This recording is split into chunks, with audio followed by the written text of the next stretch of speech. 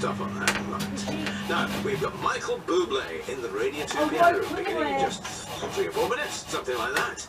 But yeah, alright, well, program, which is on at 12 o'clock today, he'll be discussing the High Court ruling that discharging patients from hospitals to care homes without testing for COVID was unlawful. A lot of people blaming that policy for their own relatives in care homes catching the disease right at the start of the pandemic.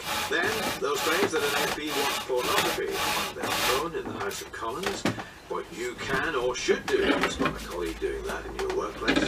15-year-old Natasha Edna Laperouse died like this. Alright, so this is the first time with a band and orchestra? Yes, so be gentle with me. Oh, don't worry, don't worry. You won't even notice we've been here. So, Michael, please tell us what you're going to sing first.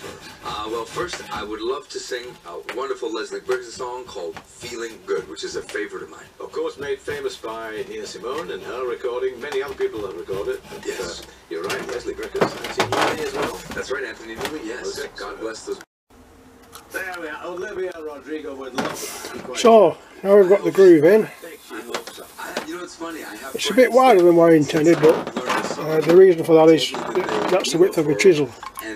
But anyway, all that's needed is a smooth passage down there. We don't like to. It's going to affect the aim if it's got too much there, but I think that'll be okay. It's fabulous having you here with us. Thanks so much for doing that. Thank you. This is, you know, you could come. But we're aiming for a smooth